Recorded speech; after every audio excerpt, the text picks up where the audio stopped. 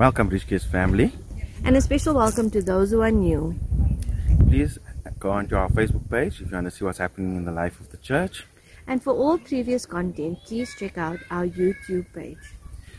This evening at 5, we will be having a live group session, Connect, at 5.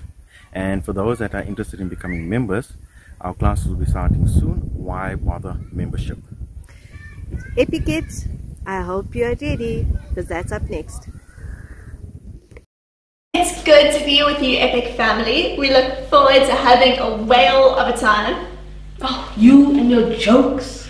But I have a better one for you. Oh, do you? Yes, I do. Okay. How do whales keep fit or stay healthy? I don't know, maybe like the different strokes when they swim. No, they actually take in a lot of vitamin C.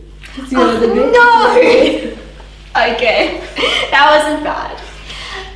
And in today's story, we will be talking about a man who was very slow and he didn't like to obey. I think we're all in good company there. Hey kids.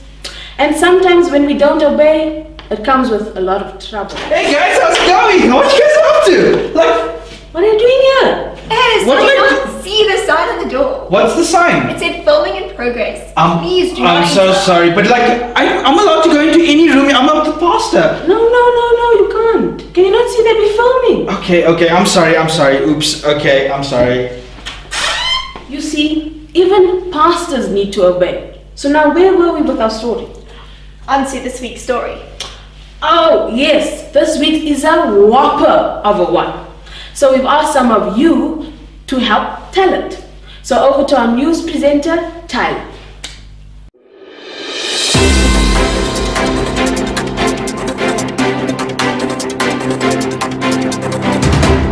Good morning, this is Dylan. I'm filling in for Tyler for RFC Bible News. Now, the breaking news today is that one of our local residents here in Gath, the prophet Jonah, was told by the Lord Almighty to go to Nineveh, the capital of Assyria. Now, this is where everything's getting interesting. It was reported that Jonah told the Lord God, "It ain't gonna happen." Now, that's mind-blowing. How does the prophet of the Lord have the courage to say such a thing? Well, we spoke to one of our local travel agents, Savannah, from the Desert Travel, to give us some insight. The prophet Jonah came to me to ask about the possibility of traveling to Nineveh on the Pony Express. I told him it's a distance of 1,300 kilometers. The ponies can only cover over a distance of 120 kilometers a day, and you would need to change ponies every 30 kilometers. So that would make the journey A, very expensive, and B, very, very long. I told him he was looking at a 10 to 15 days journey. He looked at me in horror and said, "No way, Jose, but my name isn't Jose." That would be one angle that would explain Jonah's audacity in refusing to obey the Lord Almighty. We have called in an analyst to look at that exact question to help shed some more light. Over to you, Joshua. This is Joseph, not Joshua.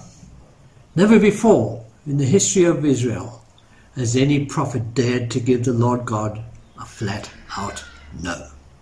It would appear Jonah has huge issues with the Assyrians and their cruelty towards the Israelites. He doesn't want the Ninevites to be let off the hook. Perhaps he's missed the point that he serves a merciful God who loves everyone. Thank you for that analysis. But what we do know is that Jonah headed in the exact opposite direction of Nineveh and boarded a ship bound for Tarshish. Well, this is where things got really weird. We have a report from our TV crew, so take a look. This is Jonah. Jonah was a prophet. That means it was his job to tell people what God told him to say. Yep. One day, God told Jonah to go to Nineveh because the people of Nineveh were doing bad things. But instead, Jonah ran away.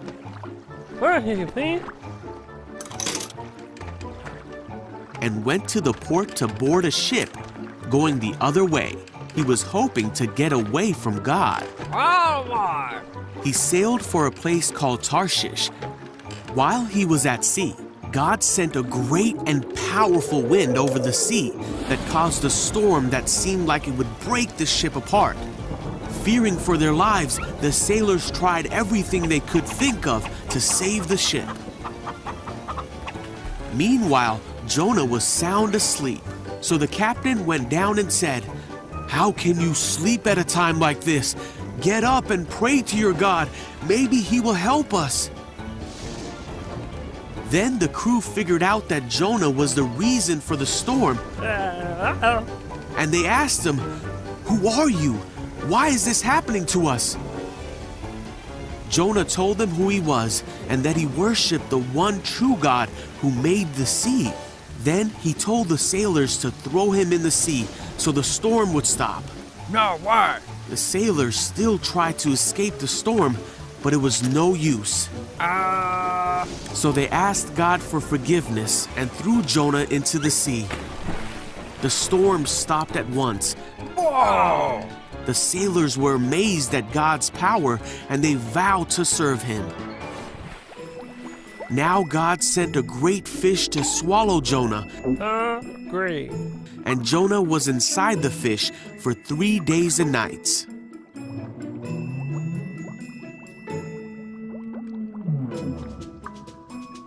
Jonah prayed to God from inside the fish, and God ordered the fish to spit Jonah out. Yuck. God told Jonah again to go to the city of Nineveh to tell them what God had said about them. I get it, I get it. I get it, said Jonah. But do you get it? Jonah learned 2 very important lessons. Number 1, you can't hide away from God forever. I am around you, behind you, in front of you. I hold you safely in my hand. You can't escape from me. And remember, my right hand will always hold you close and guide you. Oh, I remember those words. They're from the verses in Psalm 139. It's good to know, but funny how we think, like Jonah, we can escape God. And the second thing that Jonah learned is that disobeying always causes chaos in your life. I mean, look at what Jonah had to go through, all because he didn't obey. How would you feel if you were trapped inside a whale's belly? Listen to his desperate words. I sank down to the bottom of the mountains. I thought I had died and gone down into the grave forever. You really have to face up to things when you are stuck in the belly of a whale.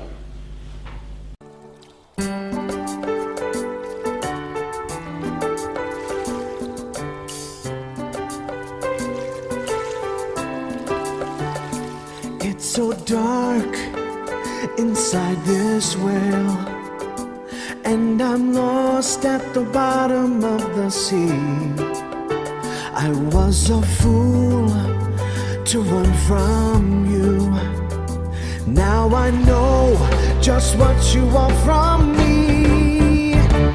In the belly of a whale, one day has gone by.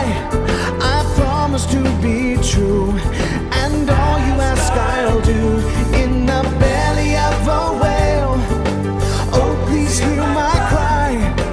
Never will I hide. Your word will be my guide. From the belly of a whale.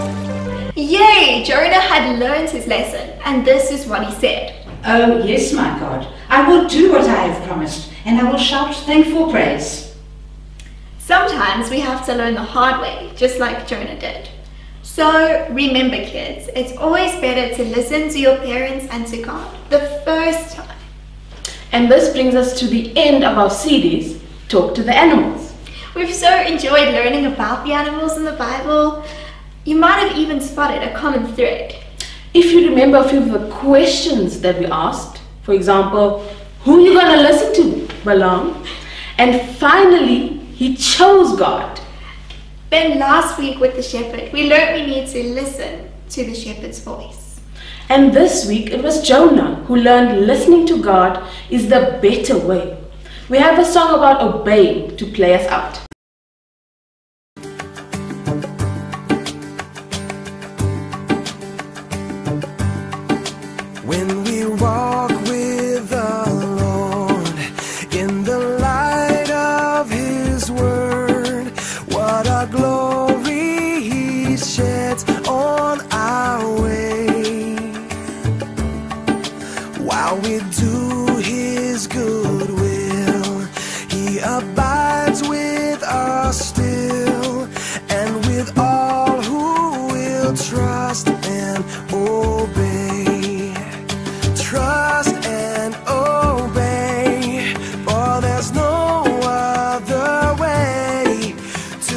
happy in Jesus, but to trust and obey.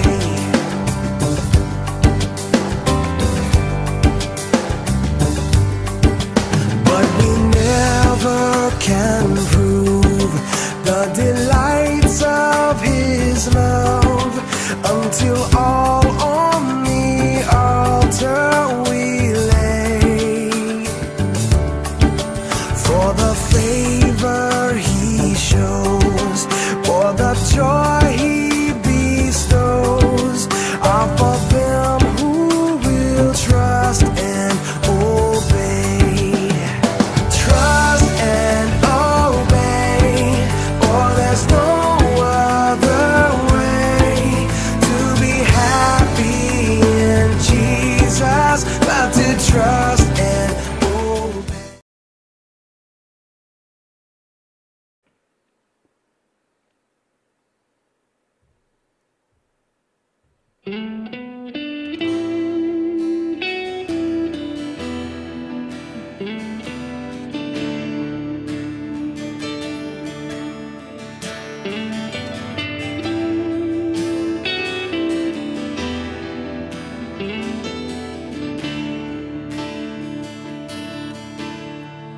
In Christ alone, my hope is found.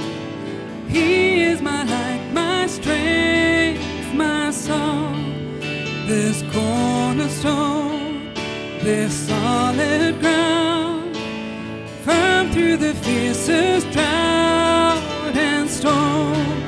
What heights of love, what depths of peace, when fears are stilled and striving cease.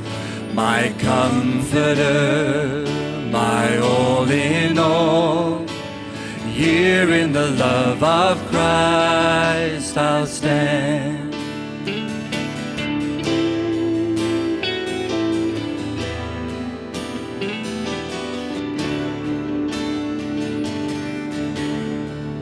In Christ alone, who took on flesh, fullness of God in helpless babe, this gift of love and righteousness, scorned by the ones He came to save.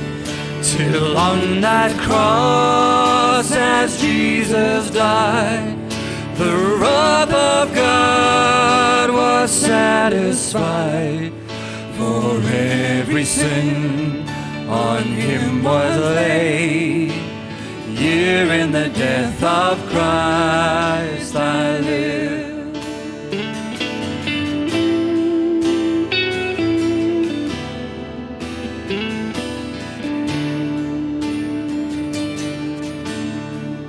There in the ground His body lay, light of the world by darkness slain, then bursting forth in glorious day, up from the grave He rose again. And as He stands in victory, since curse has lost its grip on me, for I am His and He is mine, bought with the precious blood of Christ.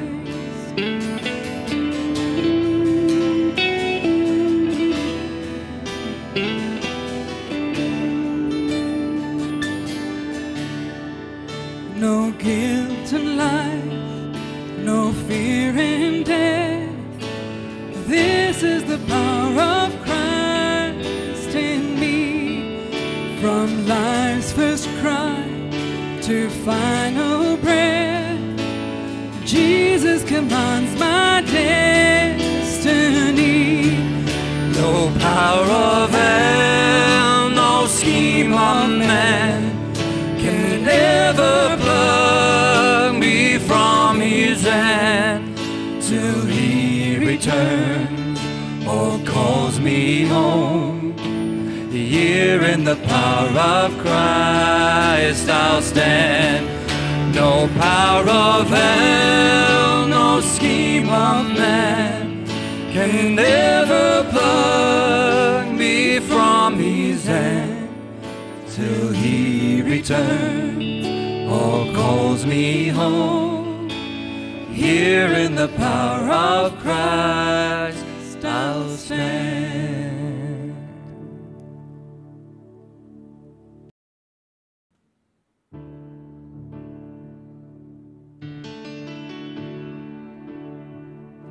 There is a song, I know it well, a melody that's never fade. On mountains high, in valleys low, my soul will rest, my confidence in you alone. There is a song, I know it well, a melody that never fails. On mountains high, in valleys low, my soul will rest, my confidence in you alone. Has a name, his name is Jesus, my Savior's cross has set the sinner free. Hope has a name, his name is Jesus. Oh, Christ be praised, I have victory.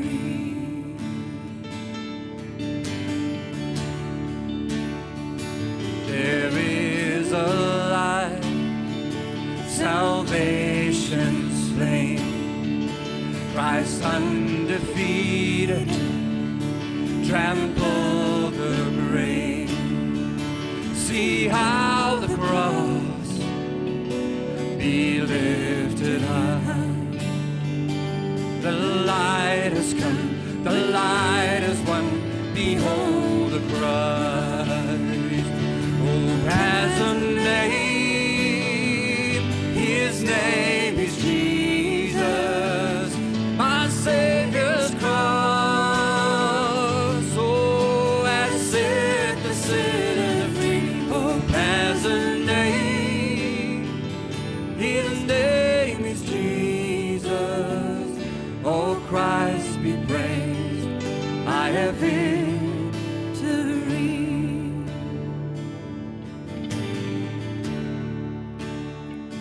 There'll be a day, my hope complete, my home in glory, your face I'll see.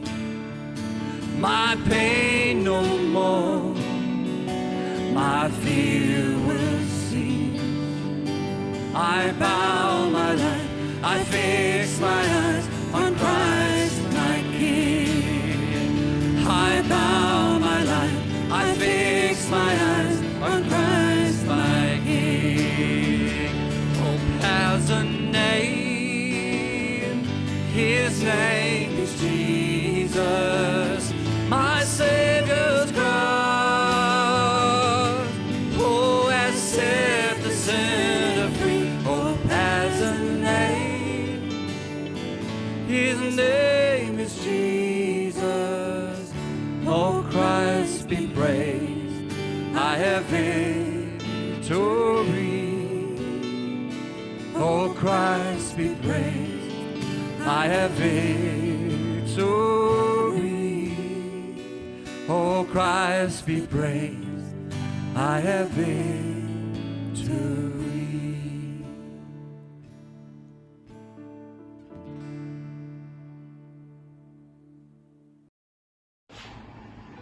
Let us pray. Heavenly Father, we come before your throne of grace this morning. We give you glory and honor, and we praise your name. At such a time as this, oh God, we put before you our country. We put before you our leaders, our president and his supporting cabinet. We thank you for them, oh God. We pray that you would guide them as they rule and govern us in ways that are just and pleasing before you. Lord, we pray for all those that are suffering with the coronavirus, those in hospitals, those in homes. We ask and we plead for their healing in the mighty name of Jesus, oh God. We pray for the hospital staff, the doctors, the nurses. Won't you protect them, Lord, as they look after the sick. We want to pray, Lord, for the loved ones in our church who are grieving, oh God, grieving over loss. May your peace comfort them in these difficult times, oh God. May you heal them, may you strengthen them. Lord, we also pray for those who are ill. May you heal them. May you strengthen them. We thank you for hope that is found in your word. So we pray that in this time your word would be preached, oh God, with power, and that we would receive it, oh God, with humility and with meekness, and that it would change us. Thank you for the cross. Thank you for the finished work of salvation. We praise you as your word is preached today, oh God. May it strengthen us. May it renew us. May it revive us, oh God. All this we pray and ask in Jesus' mighty name. Amen. Good morning, Rich Grace Family Church, and welcome to Church Online. I hope you're nice and warm on this very cold day in Johannesburg, and that you've got a nice blanket, hot water bottle, or something to keep you warm. Firstly, thank you for your prayers for us as a family. Firstly, as we went through our own dose of COVID earlier on in this month and have been recovering ever since. Be safe and follow all protocols, and trust that the Lord will spare you from that experience.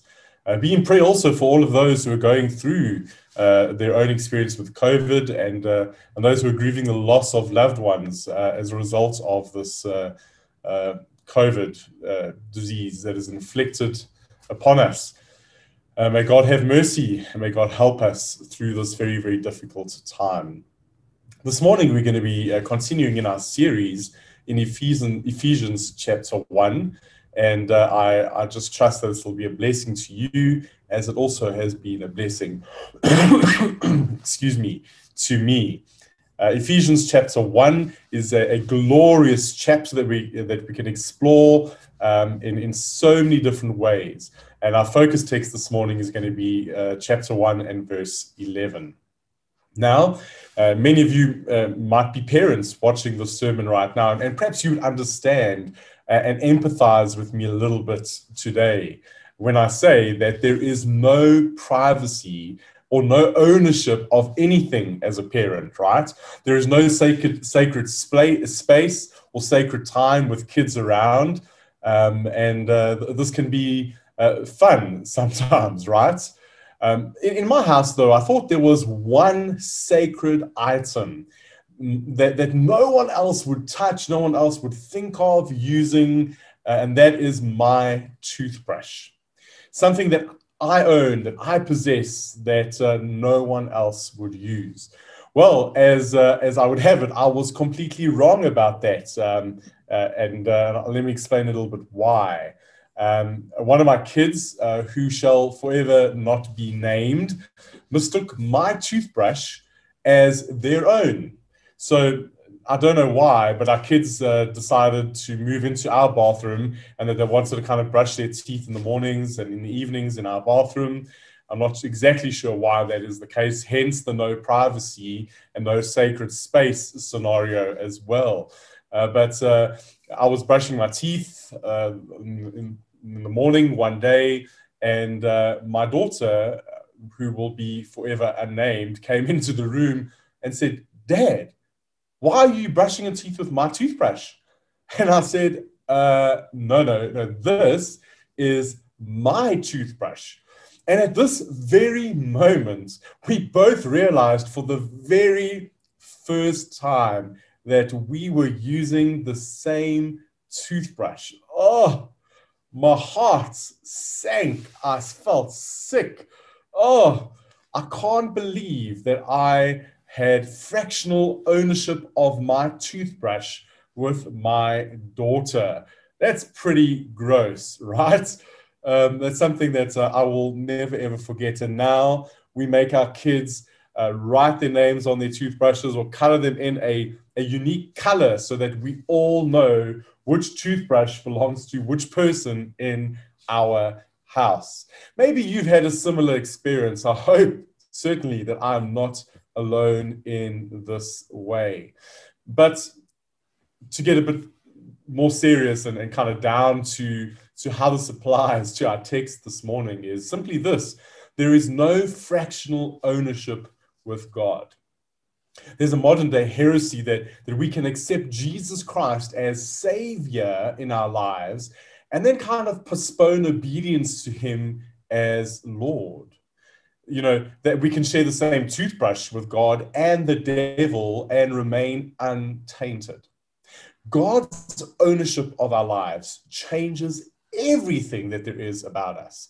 And the book of Ephesians speaks a lot about this, and particularly chapter 1 sets the foundation for the rest of the book. Jesus as Savior goes hand in hand with Jesus as Lord.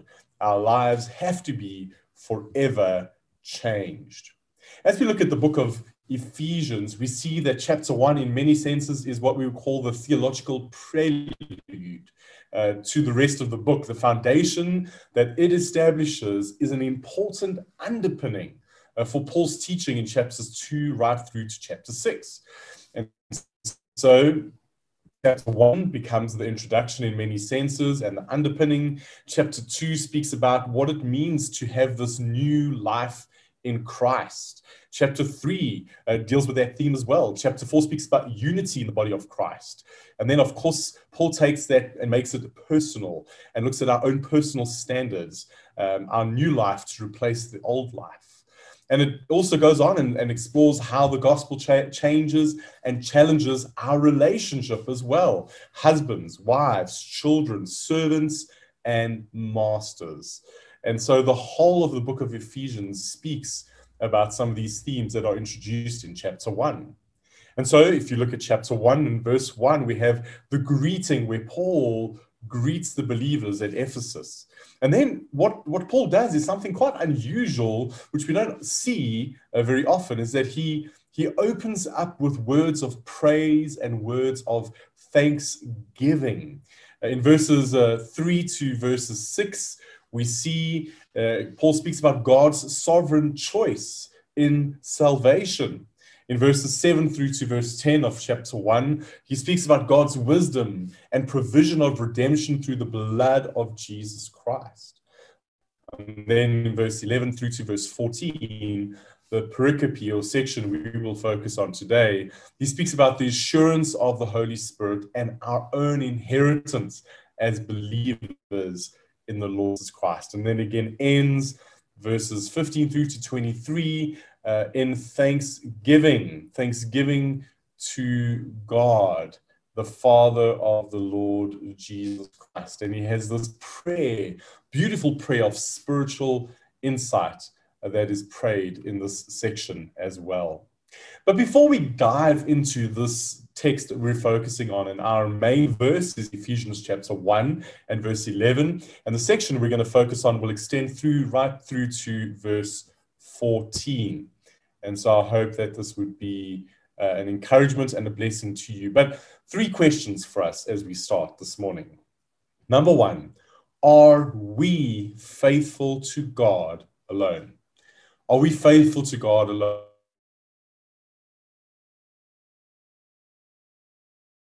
Or fractional ownership of our lives. Chapter 1 and verse 1, Paul addresses his letter to the faithful saints in Ephesus. And the simple question is, are we faithful to God alone? Are we faithful in our relationship, or are we adulterous? Are there other parties that are coming into what should be a monogamous relationship with Jesus Christ? Secondly, are we content to be in Christ? Are we satisfied to be in Christ? Is Christ the one who fills us to overflowing?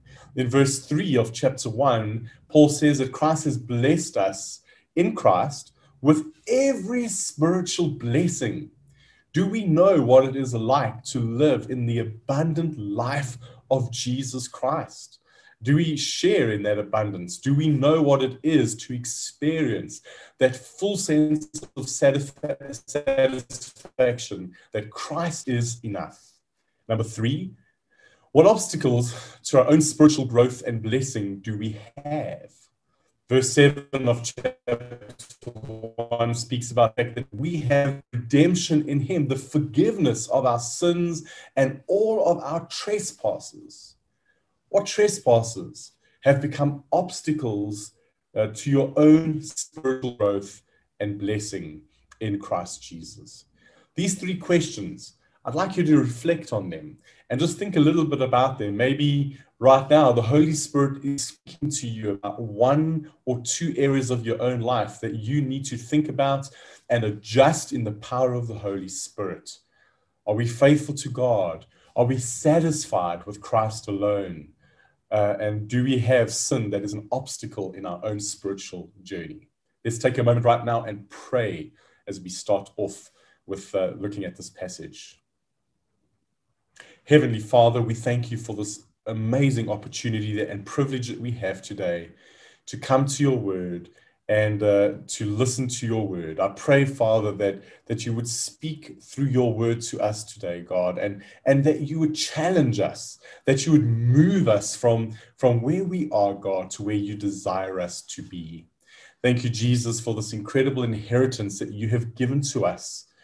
Father, for the great gift in your Son, Jesus Christ, that we can experience and enjoy together. May we not take that for granted. I've prayed, Spirit of God, right now, even in this moment, that you would speak to us, God, as we are separated by space and in time right now, Lord, that you would just, even through this video message, encourage us and bring us back to yourself, I pray. Speak, Spirit of the living God. We are listening and we are attentive. And all God's people say, amen and amen. Please turn to Ephesians chapter 1 in the Bible, and we're going to be looking at verse 11, and I will read from 11 right through to verses 14. Paul says, we have also received an inheritance in him, predestined according to the purpose of God, or the one who works out everything in agreement with the decision of his will, so that we, who had already put our hope in God, in the Messiah, must bring praise to his glory. When you heard the message of truth, the gospel of your salvation, and when you believed in him, you were also sealed with the promised Holy Spirit.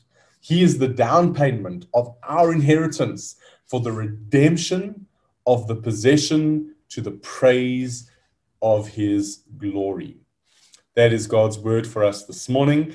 And I encourage you even to read it in different translations so that you can just ask the Lord to speak in different ways to you as you study this passage of Scripture. Firstly, who is Paul speaking about in this particular passage of Scripture? Excuse me. Paul starts off in verse 11, and he reminds us that he's speaking to the Jewish nation. We have an inheritance. And then he moves on and he speaks in verse 13 to the Gentiles particularly. And he speaks about it in the sense of you, when you heard the message of truth. Of course, he's speaking to the Ephesians here and the Gentiles who have received this gospel as a result of the faithful proclamation of the gospel. He then goes on and he speaks about in verse 14 of our inheritance. Again, speaking not only of the Jew or of the Gentile, but of the fact that both and together can experience and receive this inheritance from God. And so here Paul is speaking to this new covenant community where there is no Jew, no Gentile, no slave, no master, no difference whatsoever. And this is, again, from God himself. And so when Paul speaks in chapter 1 and verse 11 about this inheritance, what is he specifically referring to as such?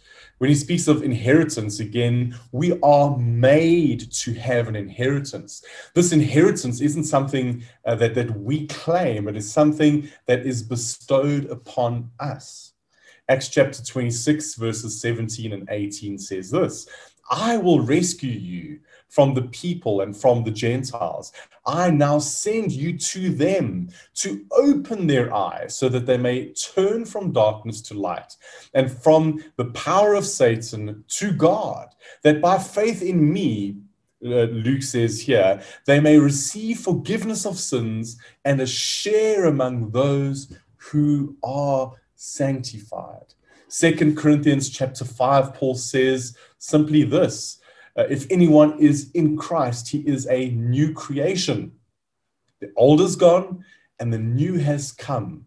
He goes on to say, and all this is from God, who has reconciled us to himself and has given to us the message of reconciliation. Friend, this inheritance is from God to us. It's not something that we deserved or something that we can demand as our own right. It is something that is fully from God. And so salvation really is God's business. It's got nothing to do with us. It's nothing we can demand. And again, in verse 11 here, we see it is an inheritance in him, in Christo, in Christ, as Paul speaks about constantly in this chapter, to reiterate that Jesus Christ is God's Messiah, the fulfillment of the Old Testament Jewish expectation of the coming of a Messiah who died as a sacrifice for once and for all, for every single person. The sin of the world was laid upon him, so that through this sacrifice and atonement for sin, once and for all, we can experience redemption in and through the person of Jesus Christ. But this, Paul says, is predestined according to the purpose of the one who works out everything in agreement with the decision of his will. I want to encourage you not to get so tied into this whole argument of predestination or election or anything like that. I mean, imagine you're a child on Christmas morning and your father has just placed a gift in your lap for you to open. In the back of your mind, you're thinking perhaps of all the wonderful things that you had on your Christmas list. You know, PlayStation 2, or PlayStation 4, I think it is now. I'm a little bit outdated with those kinds of things. And as you open this gift, you quickly realize that it is not anything that you asked for. You didn't ask for what your father gave to you, yet you find that it is the most interesting and delightful, amazing gift that you have ever seen. In fact, of all the gifts that you've opened, this becomes your favorite present of all time. Did your father force you to take the gift or to like the gift as if you were some kind of robot? Not really. You kind of decided that on your own. Did he make you enjoy that gift against your will? No. But in his wisdom, your father planned for that day, for that moment. He predetermined to give you that gift out of his own love for you as his child. And it was precisely in the giving of that gift that he also then gave you the desire and love and joy over that particular gift. And so when we look at the book of Ephesians, chapter 2 and verse 8 in particular, we are reminded of the fact that it is by grace that we have been saved. Through faith. This is not of your own doing. It is the gift of God. This gift doesn't originate inside of us. This gift is given by God. It is from God. It is ours to receive, if you like. But this gift, of course, is given to us, and it requires our genuine faith, our believing, our enjoyment of this particular gift. And so this gift is from God. The salvation that we receive, this inheritance we receive, all that we have, all that we possess comes from God. God is the giver of all good gifts. But this gift is also our possession. You see, the gospel leads to our salvation. It is through Israel, through Jesus Christ, but it is our salvation that we get to enjoy, our inheritance. But of course, we realize the fact that Paul is speaking about here, firstly to the Jews, that the gospel was first for the Jews and then for the Gentiles. We see this in the book of Romans in chapter 1, where Paul again speaks about, I'm not ashamed of the gospel, because it is the power of God for the salvation of everyone who believes. You see, the gospel is God's power at work in our lives, right? And then Paul goes on in Romans to argue first for the Jew and then for the Gentile.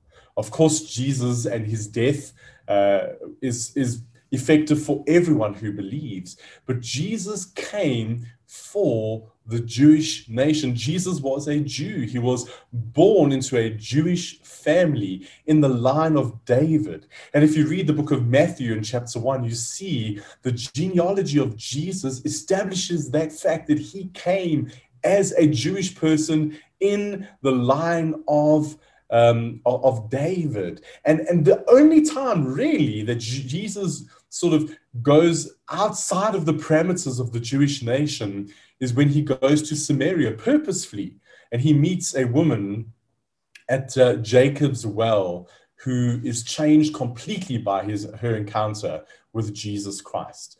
Otherwise, Jesus was always engaging with the Jewish nation. They rejected him, and he died on the cross as the rejected king of the Jews, as they mocked him. But again, we realize that we are all included in the nation of Israel. We are spiritual Israel, if you like, as such. But the gospel was first for the Jews. And the Jewish nation, if you read Old Testament and the book of Deuteronomy in particular, was God's possession. God chose Israel. God chose one man, Abraham, in Genesis 12, and he was blessed so that he could be a blessing to the nations, to the families of the world. And so the gospel here we see is first for the Jews, and it is then for the Gentiles, according to Romans chapter 1. But we realize and we see that there is no distinction between Jew and Greek. Romans 10 and verse 12 reminds us that the same Lord is Lord of all. And it says over here, and he is rich to all who call on him. And so the gospel is for everyone. It's for the Jew, but it's also for the Gentiles. Have a look at Galatians chapter 3, where Paul argues, for you are all sons of God through faith in Jesus Christ. For as many of you as has been baptized into Christ have put on Christ like a garment. There is no Jew or Greek, Gentile, slave or free, male or female. Listen to this, for you are all one in Christ. And if you belong to Christ, then, and hear this, you are Abraham's seed, heirs according to the promise. Now, what I'm not suggesting is what we call replacement theology, where we now say that every promise that was made to Israel, every promise that was made to Abraham now becomes my promise and God has to fulfill that. That's what we call replacement theology, and that's not very healthy or very good, because you must remember that the Bible was written to a particular audience, to a particular context, but it is for us. And so we've got to be very cautious of not just replacing Israel with the church, because that's not really biblical or helpful. But we have to realize that we are adopted into, we are now Abraham's seed. We are heirs now. We share the promise and the inheritance because of what the Lord Jesus Christ has done. We belong to Christ, just like Israel belonged to God in the old covenant. But we have been adopted into God's family. 1 Peter chapter 2 and verse 9 puts it this way: you are a chosen race, a royal priesthood, a holy nation, a people for his possession, God's possession, so that you may proclaim the praises of the one who has called you out of darkness and into his marvelous light. Oh, the joy of being God's possession. We are God's cherished possession. God's ownership of our life means that he is ours and we are his alone, fully dedicated to God. And so our experience and our hope is simply this, that we are God's inheritance, that we are fully belonging and possessing or possessed by God himself. Looking at what this concept of an inheritance was is important for us to understand, of course. An inheritance was of great importance in ancient society. Many people were in the same trade often as their parents, and they had very little upward mobility regarding careers.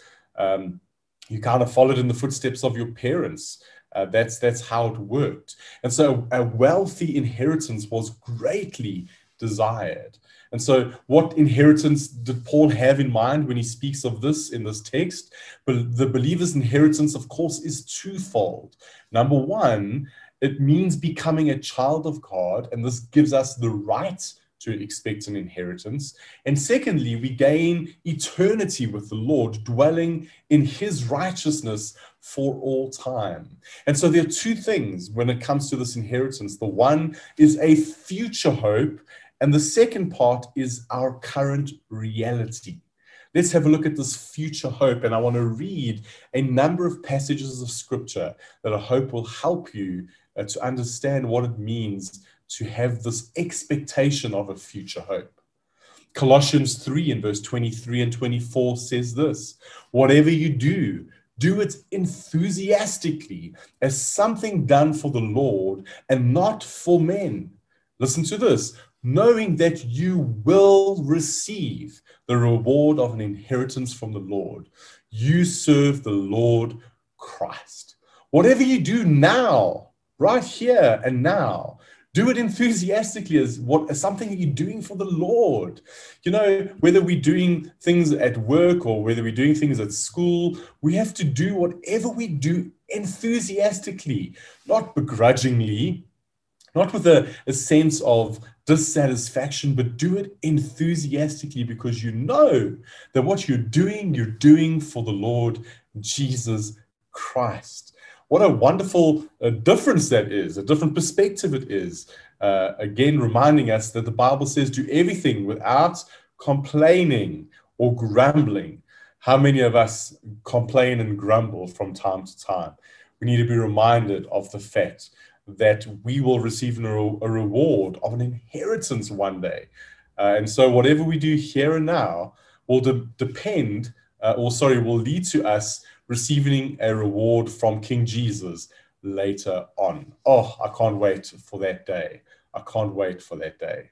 1 Peter chapter 1 verses 3 and 4 says this: praise God, and praise the God and Father of our Lord Jesus Christ, according to his great mercy that he has given us a new birth right now into a living hope.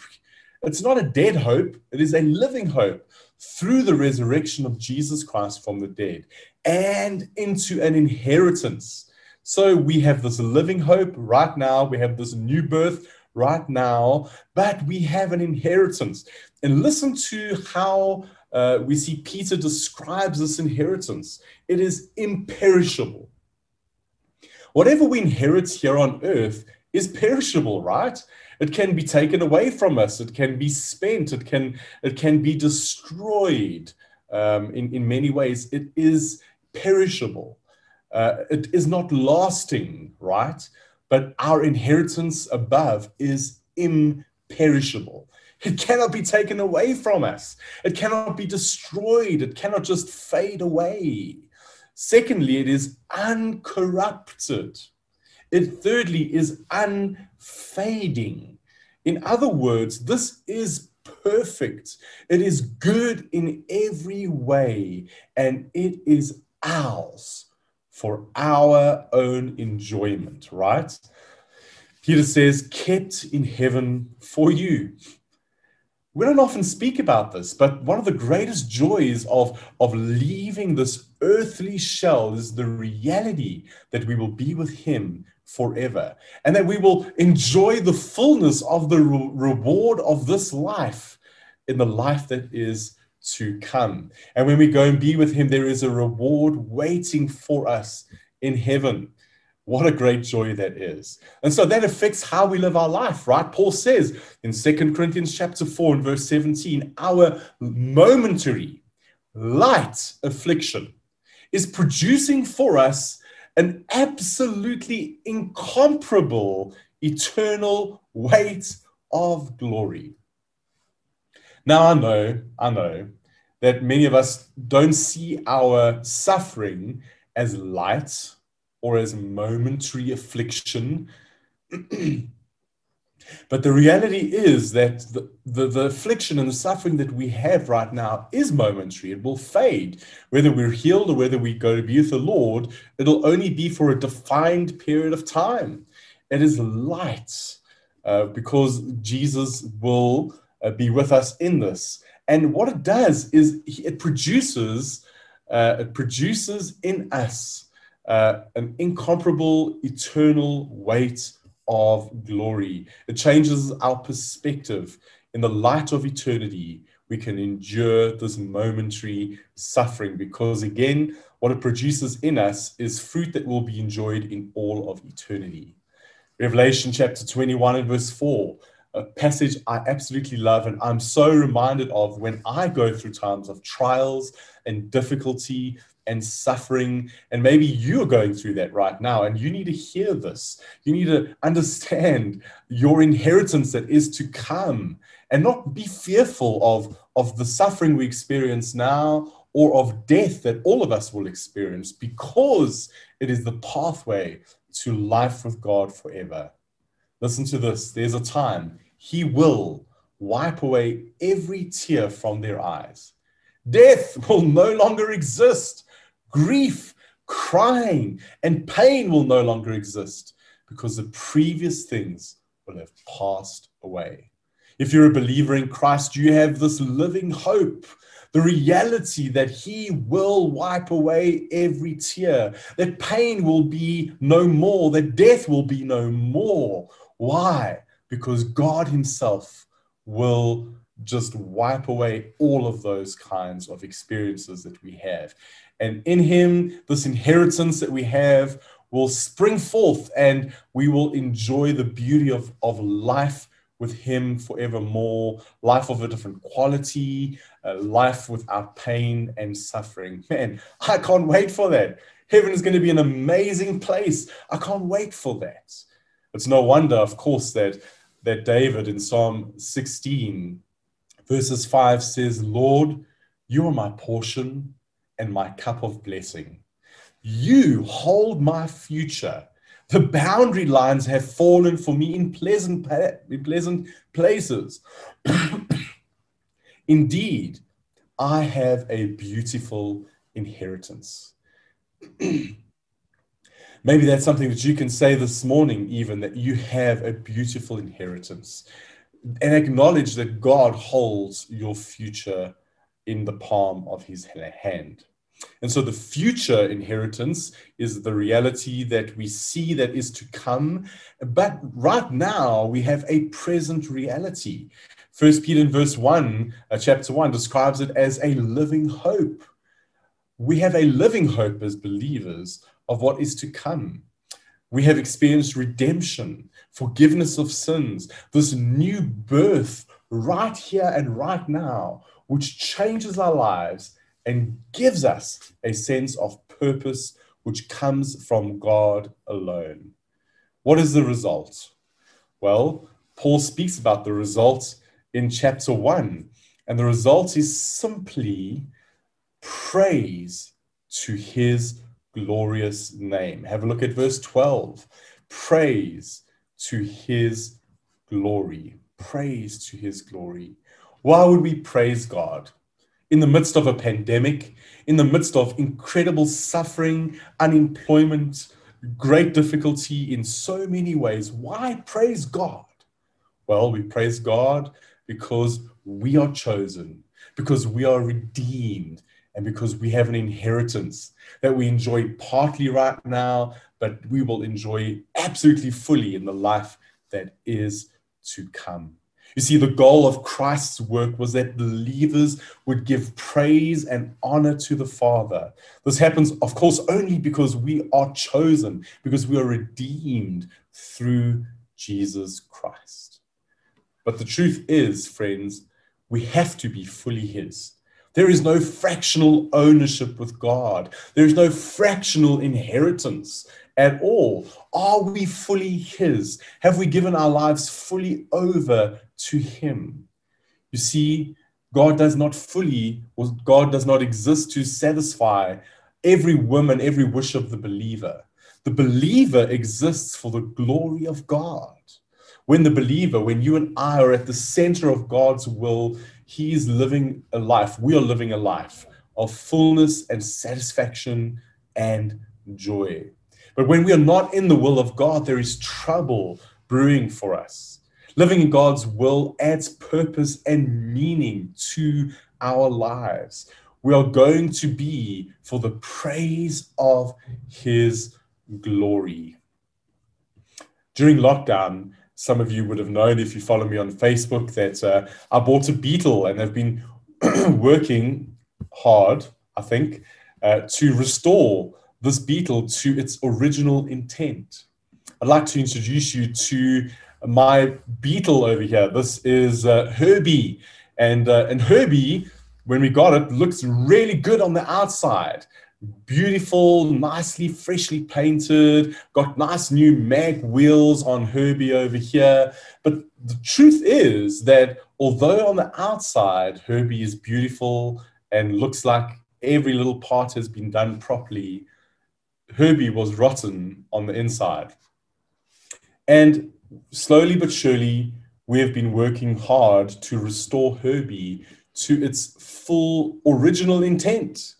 Now, of course, that includes changing some parts within the engine, changing a fuel pump from an electrical fuel pump back to a manual fuel pump because of the carburetor that was getting flooded and needed to be replaced often.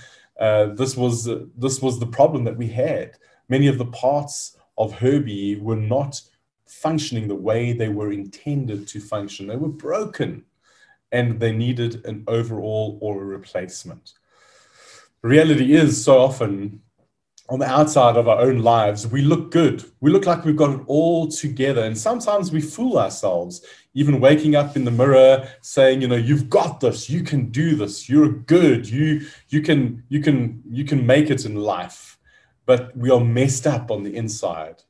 The truth is, only God can restore you fully. You can't do it yourself. And this passage of scripture reminds us again that we have to come to the conclusion that we are fully his. And we have to allow God to do this work in our lives so that we can enjoy the inheritance that he has for us as his children. Will you allow God to do that deep work in you through the power of his Holy Spirit so that your life would bring praise and honor and glory to God as you live it out fully in the purpose of his will? Or will you just live your life your way without fully enjoying the inheritance that can be yours in Jesus Christ? Oh Lord, I pray that we would fully enjoy all that we have in you. And God, that this would result in praise and glory and honor to your name. Father, speak through your word. May we be encouraged. May we be challenged. And Lord, as we consider even the 3 questions we looked at earlier, may we answer them in the right and biblical way. Are we faithful to you? Are we satisfied in you? Is there any sin in our life that prevents us from growing in our relationship with you? Oh God, help us so that we would be more and more like you. In Jesus' name, amen. Thank you for taking this time to listen. And may you just reflect on those 3 questions that we had in the beginning of this message. God bless you. Thank you.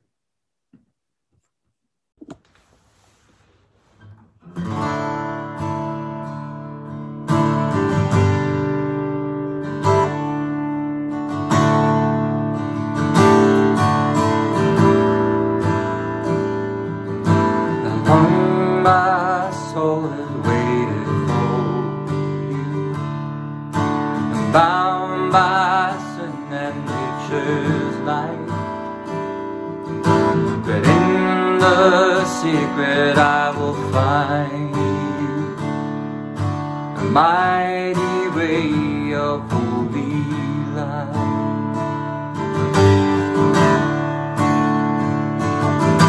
And though these chains were sweetly broken, and bound by shame you set me free.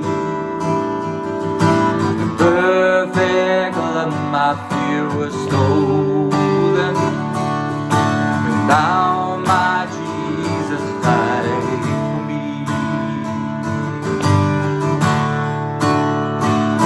By the cross of Jesus Christ, every sin was bought at the highest price, and every fear was lost, every sin erased. When Jesus took the cross, he took my place.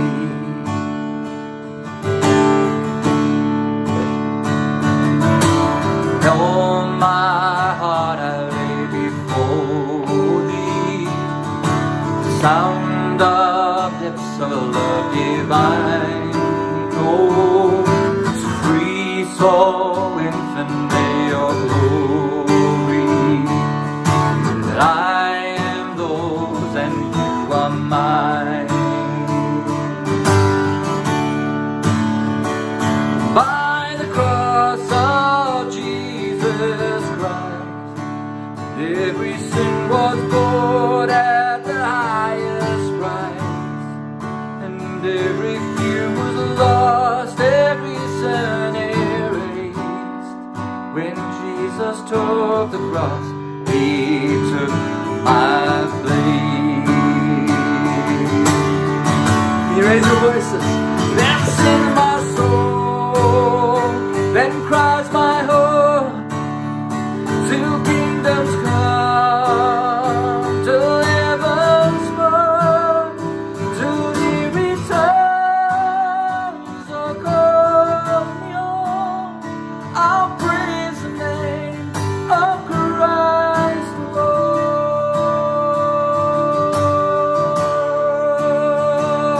By the cross of Jesus Christ, every sin was bought at the highest price, and every tear was lost, every sin erased. When Jesus took the cross, he took my place. Let me sing that a little more prayerfully. By the cross of Jesus Christ, every sin was bought at the highest price, Every fear was lost, every sin erased. When Jesus took the cross, He took my place. Jesus took the cross, He took my